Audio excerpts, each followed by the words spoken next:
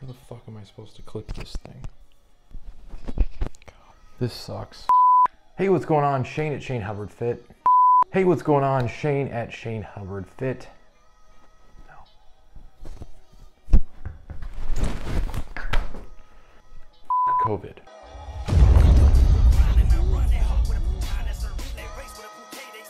Hey, what's going on? Shane at Shane Hubbard Fit. Today I want to talk to you about the priorities for losing body fat when it comes to calories that you eat and calories that you burn. All right, so let's go ahead and first talk about calories that you eat. So I know there's a bit of a glare on the screen from my window. I'll do my best to explain them and highlight them, and then also I'll put them on the screen so it's easy for you to follow along. Before we get started though, in the comment section down below, let me know what your current goal is. Are you trying to lose body fat? Are you trying to maintain your weight? Are you trying to build more muscle, lose more fat at the same time? What is your goal? Let me know in the comment section down below. All right, so let's dive right into calories in. This is probably the most important part of losing body fat. And the most important thing for losing body fat when it comes to the calories you consume is total calories consumed. So total calorie intake is the most important part. It's number one.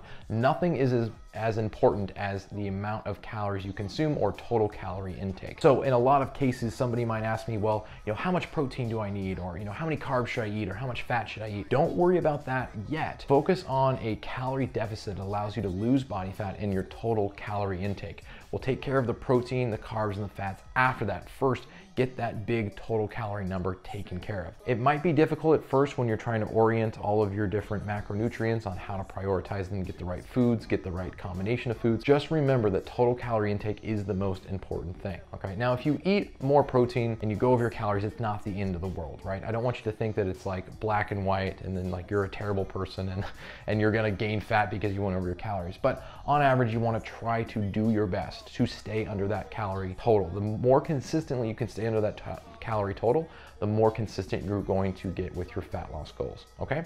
So that's number one. Number two is protein intake, all right? So when we figure out our total amount of calories, the next thing we want to figure out is what percentage of that do we want to get from protein, all right? And the general rule of thumb is anywhere between 25 to 30% is what you want to shoot for. And that's going to help you not only maintain muscle, but if you are strength training, it's also going to help you build muscle. And remember that building muscle and then maintaining it is one of the most beneficial things that you can do for your resting metabolic rate, which we'll talk about a little bit later. But on the whole, what you want to focus on is total protein intake after you've focused on total calorie consumed. Now, a typical question I get about protein is, should I eat multiple meals with protein in them? Should I have 5, 6, 7 meals with protein all in them? Do I have to get protein at certain times, like after my workouts or before my workouts? No. You don't have to worry about any of those detailed specifics. You might find that works better for you in the long run. We'll talk about meal timing a little bit later, but total protein intake for the day is the most important factor. Doesn't matter if you get it in the very beginning part of the day or at the very end part of the day or spread out throughout the day. I would say that the most important thing is total protein intake. How you divide that up, like with meal timing, is going to be up to you and your preference and your schedule and your lifestyle, okay? So don't stress out about that. Number three is carbs and fats. So once we figured out total calories and we figured out total protein intake, then what we want to do is we want to figure out our carbs and fats. Like when you're picking between carbs and fats, just think of the type of person you are. Do you tend to like fats more, or do you like to tend to like carbohydrates more? If you're very active, like if you're somebody who does a lot of weightlifting or a lot of sprinting or a lot of high intensity activity, carbohydrates are typically going to fuel that type of activity a lot better. Not always, but in a lot of cases, that is going to be what you see in people that are lifting weights and doing high intensity type exercise. If you're relatively sedentary and you're not really moving that much, like you're not really going for long runs or walks or weightlifting and things like that, maybe you're just getting started with nutrition, then you might like it better to, when it comes to fats, you might like more of your calories coming from fats, and that's totally cool.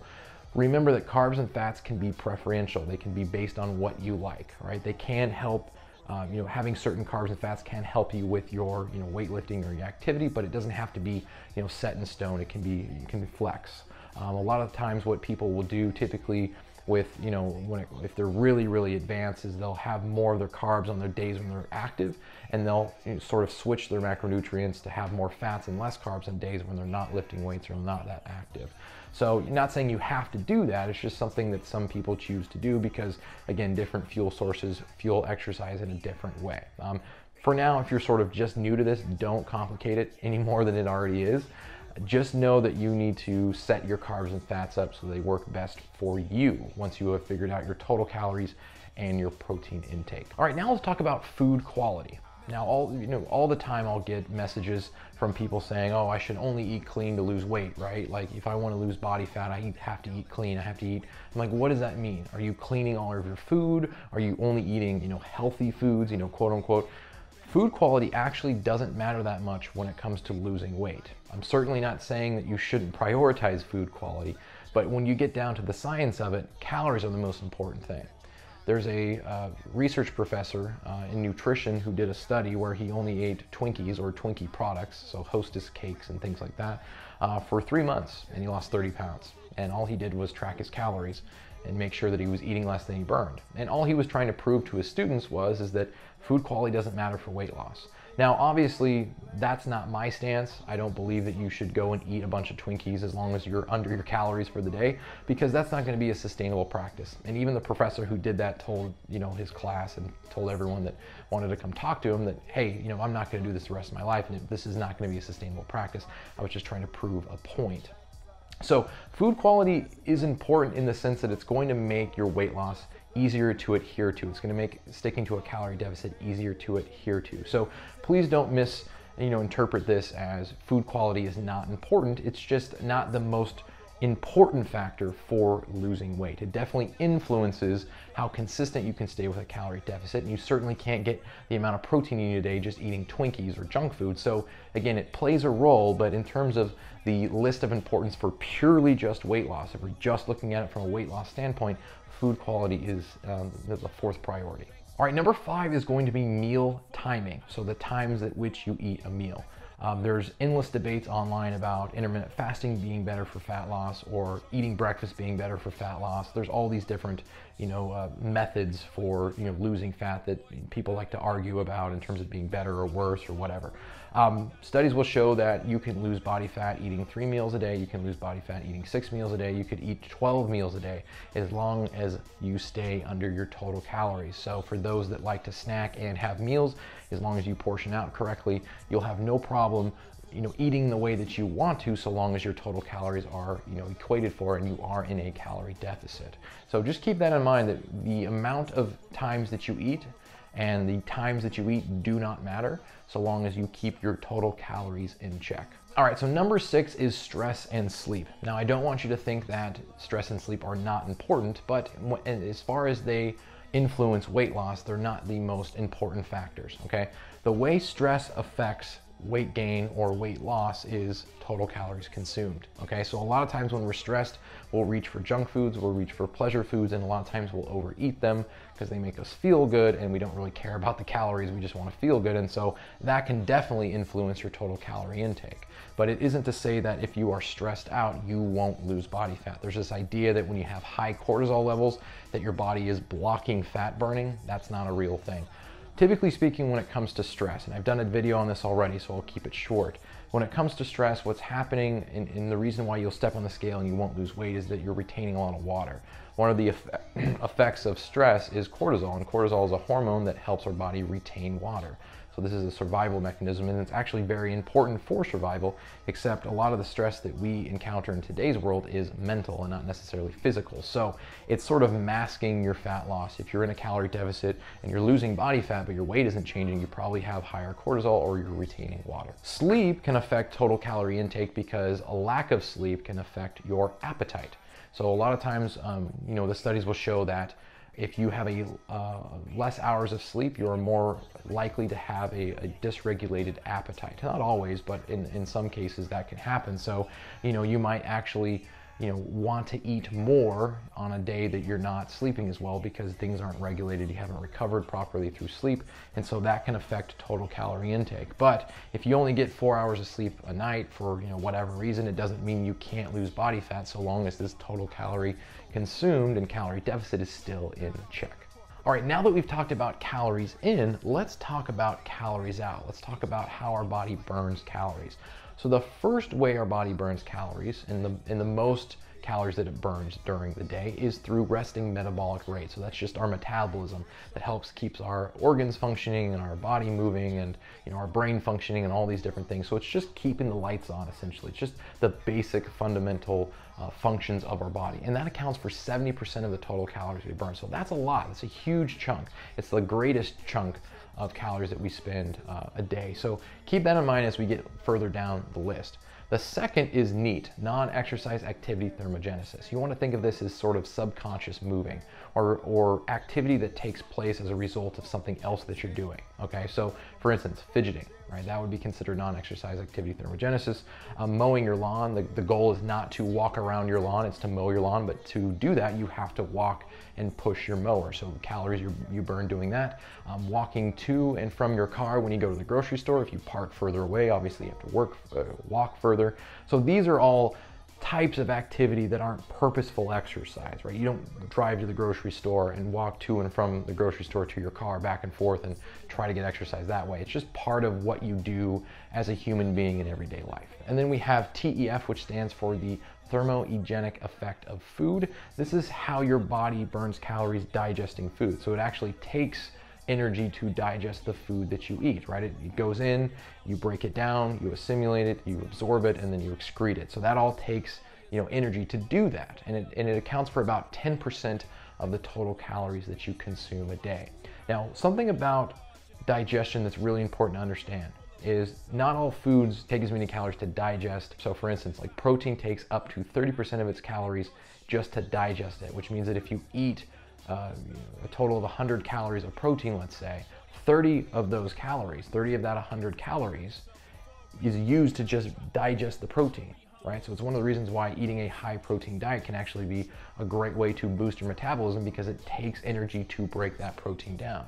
When you compare that to something like carbohydrates or fat, carbohydrates is anywhere between 2 to 6%, and fats is only between 1 and 2%.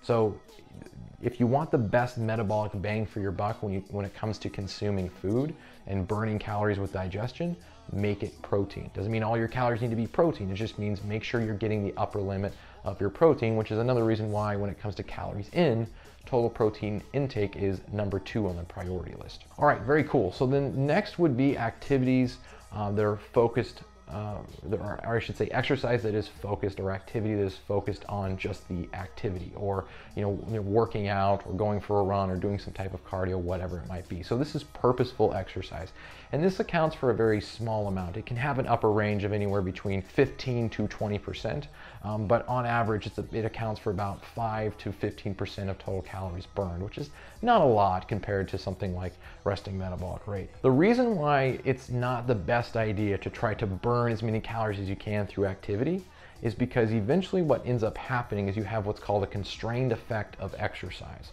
So as your body gets more adapted to the type of exercise that you're doing, you put the same amount of effort. Let's say you go for a run and you burn 300 calories. 60 days from now, you will still do that run, but you'll burn half the amount of calories you used to. Okay, so again, you used to burn 300 calories on a run for, let's say, an hour. Now you only burn 150 for the same amount of effort. That's the constrained effect of exercise. And your body's essentially adapting and becoming more efficient at the calories that you burn, so that you don't necessarily burn so many calories and not be able to eat as many. And it's a survival mechanism essentially. So that's one of the reasons why it's not a good idea to chase fat loss with exercise. It's best to use exercise to build muscle, to keep your heart and your brain and your body healthy and functioning, but to really focus on the calories inside of things when it comes to losing body fat. One of my favorite ways to coach my clients is to focus on strength training, so we build muscle or maintain muscle, do cardio as needed. So, if I have a client that likes to go for a run or likes to do, daily walks, that is what we focus on. We focus on step count as opposed to like how many miles they ran. Now, if they like to run, I'm not going to take that away from them, but it's not a necessary part of losing body fat, all right? A necessary part of losing body fat is being in a calorie deficit and maintaining or building muscle if you can. If you're new to exercise, you can definitely build muscle in a calorie deficit, but if you're more advanced, it's gonna be very challenging. It's better to do in a calorie surplus. Okay, cool. So number 5 is going to be stress and sleep. So just like over here, we were talking about stress and sleep can affect calories out. I mean, think about the last time you were really, really stressed. You probably didn't want to do anything, right? You probably just wanted to sit on the couch and eat a bunch of food. I know that's where I've been in the past. I know that you've probably been there too. So stress can affect how many calories we burn in the sense that we don't want to go out and exercise and we don't want to move. When we're stressed out, we just want to plop on the couch and relax and decompress. Totally understandable. But again, remember, stress affects things like resting metabolic rate and activity. Same goes with sleep, right? The less you sleep, the less you're going to want to move, right? If you don't have any energy, if you haven't recovered from a good night's sleep, you're not going to want to engage in activity. You're probably naturally going to move less. You're going to fidget less. You're going to do things around the house less. You're going to have less energy to do things. So your body isn't going to, burn that many calories through something like NEAT, all right? Now, I forgot to mention that NEAT accounts for the second most amount of calories or potential amount of calories that you can burn a day outside something like resting metabolic rate, which is one of the reasons why, as a result of the human population being more sedentary, we have had a harder time keeping our metabolisms high. We've burned less calories total as a species, and we've eaten more calories total as a species as a result of having food around us 24/7, which is sort of the model for obesity. It's at least one explanation as to why obesity is so prevalent in today's world. So anyway, that is my talk about prioritizing calories in and what to prioritize on this side of things.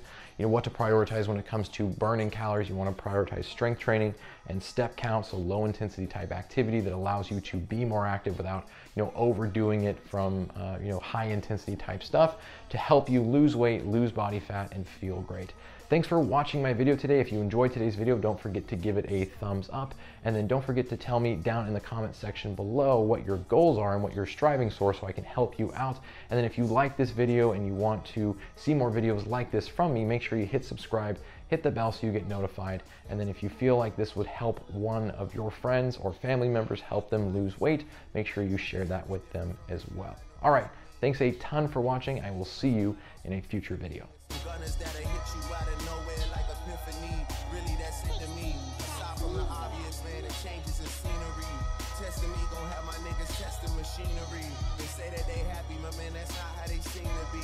The boy, he wild and peaceful, rest in peace, Tina Marie. Ethics and values, mob traditions, old fashioned, monopoly action. Ronnie buying up Brentwood like he's still in Akron. A lot of pain, a lot of